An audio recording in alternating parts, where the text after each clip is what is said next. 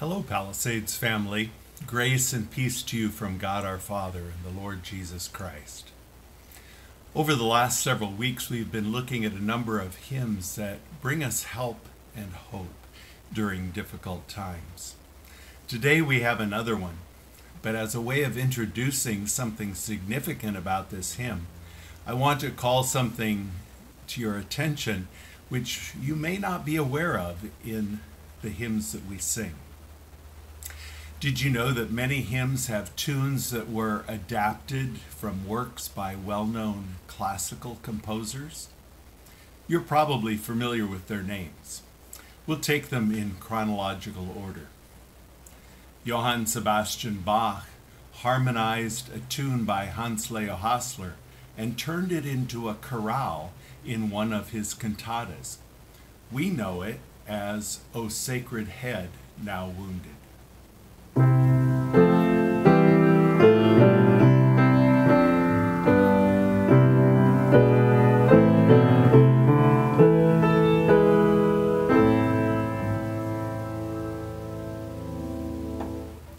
George Frederick Handel gave us the tune for several hymns. Here's one you know.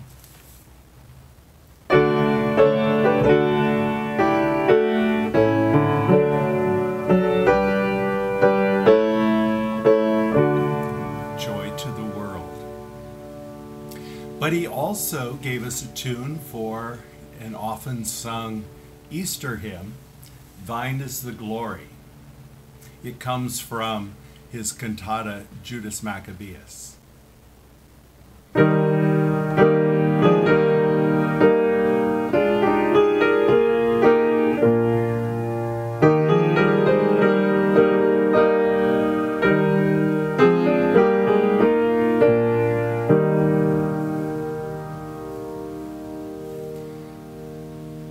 The tune for a hymn that is perhaps one of the most beloved hymns is from the fourth movement of the Ninth Symphony of Ludwig van Beethoven.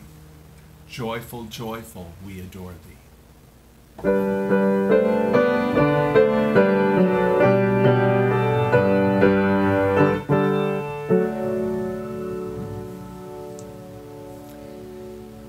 A symphony of Johannes Brahms is the source of the tune for a contemporary hymn with a beautiful scriptural allusion throughout the hymn. It's by Brian Jeffrey Leach. We are God's people, the chosen of the Lord.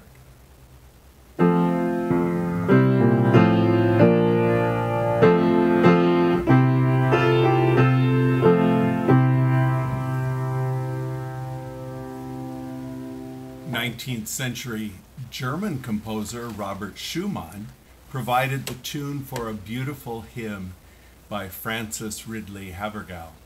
Lord, speak to me that I may speak in living echoes of thy tone.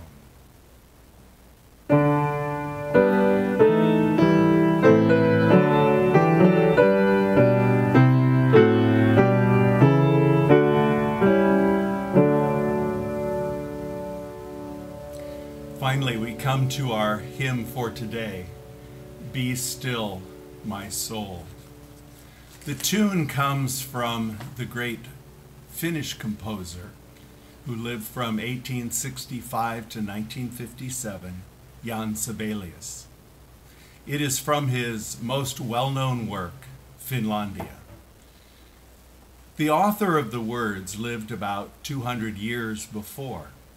Katarina Emilia Dorothea von Schlegel was born October 22nd, 1697.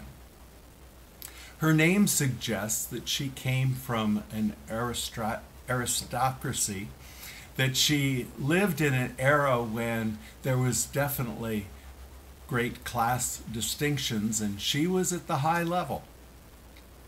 Her letters from 1750 to 52 with Heinrich Ernst Count Stolberg suggest that she was a member of a small court of the Duke of Anhalt-Köthen, a court where Johann Sebastian Bach was musical director from 1717 to 1723. Whether or not she knew the great composer is a mystery. Katharina von Schlegel is said to have written 29 hymns. Her writing was shaped by the pietist tradition of a deep personal relationship with and commitment to Jesus, and a deep grounding in scriptures. The hymn we know as Be Still My Soul first appeared in publication in 1752, said to be there for the spiritual upbuilding and enrichment of the faithful. About 100 years after its writing, the hymn was translated into English by Jan Borthwick, who was noted for her excellent translations of German text. So God used the talents of 3 individuals from 3 different countries to provide us with a hymn that teaches so well the biblical truth of Isaiah 40:31, one that we all need to remember. They that wait upon the Lord shall renew their strength. As we look at the 3 verses of this hymn that are in the hymnal, out of 6 originally written, the first verse suggests that the author knew what it was to struggle with the problems of this life. Be still, my soul, the Lord is on thy side. Bear patiently the cross of grief or pain. Leave to thy God to order and provide. In every change he faithful will remain. Be still, my soul, thy best, thy heavenly friend, through thorny ways leads to a joyful end. Those words remind us of the 7th verse of the profound 37th Psalm. Be still in the presence of the Lord and wait patiently for him to act. Don't worry about evil people who prosper or fret about their wicked schemes. The 2nd verse says, Be still, my soul, thy God doth undertake to guide the future as he has the past. Thy hope, thy confidence let nothing shake. All now mysterious shall be bright at last.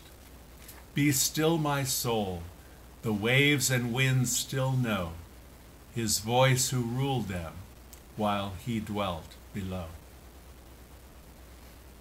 Can we know that God will guide the future? Can we have that kind of hope and confidence of which the hymn speaks? Again, we turn to Scripture. Listen to Jeremiah 29:11 through 13. For I know the plans I have for you, declares the Lord, plans to prosper you and not to harm you, plans to give you hope and a future. Then you will call upon me and come and pray to me, and I will listen to you. You will seek me and find me when you seek me with all your heart. What marvelous promises!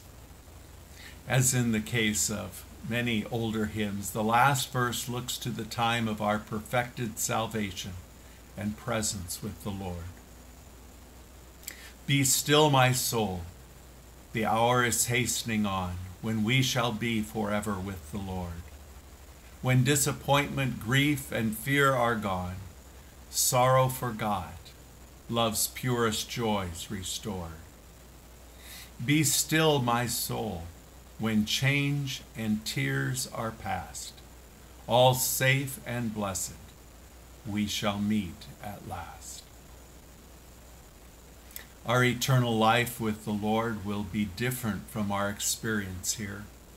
Disappointment, grief, and fear will be gone. Love's purest joys will be restored. That's why the Apostle Paul could remind us in 2 Corinthians 5:8, to be absent from the body is to be present with the Lord. One more interesting thing about this hymn. Be Still My Soul was the favorite hymn of Eric Liddell, son of Scottish Presbyterian missionaries, whose story is told in the film Chariots of Fire.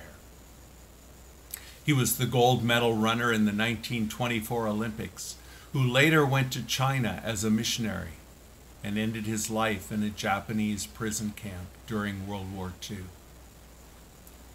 He had had the opportunity to be released as part of a prisoner exchange, but he chose to give that position to an expectant mother, and he wanted to remain so that he could continue to minister to the other prisoners. On the last full day of his life, he asked that his favorite hymn, the one from which he had gained strength throughout his life, would be sung by his friends. Be still, my soul. The Lord is on thy side. Bear patiently the cross of grief or pain. Leave to thy God to order and provide. In every change he faithful will remain. Be still, my soul, thy best, thy heavenly friend, through thorny ways, leads to a joyful end.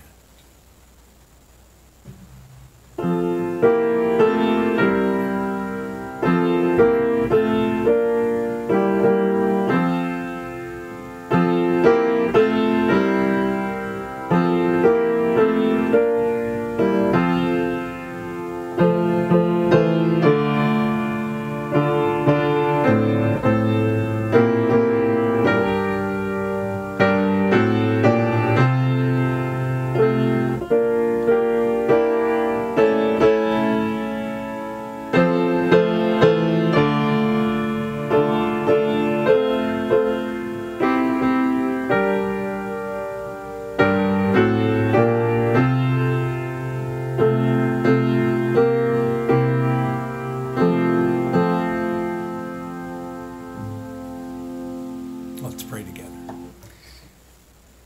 Our Lord, our Heavenly Father, we thank you that you are a God who loves us so much that you provide all that we really need. As we begin another week, may our souls be still before you. May we be patient no matter what happens. We thank you that we have a heavenly friend in Jesus who is going to always hold us in his care. We pray in his blessed name. Amen. Have a wonderful week.